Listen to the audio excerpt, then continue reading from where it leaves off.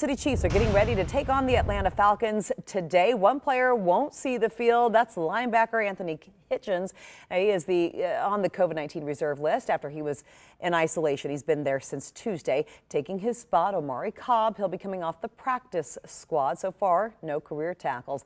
Well, despite having a 4-10 record, the Falcons, they are not terrible. They beat the Raiders.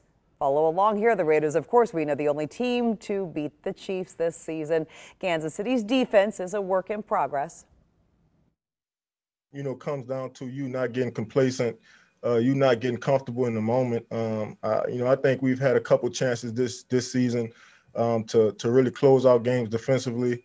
I don't think we were really able to do that. Maybe a couple times we did that.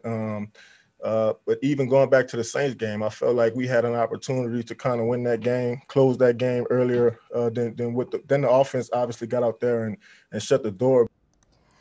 All right, kickoff is set for noon today. Stick with us on air, online, and on our social media for updates throughout the game.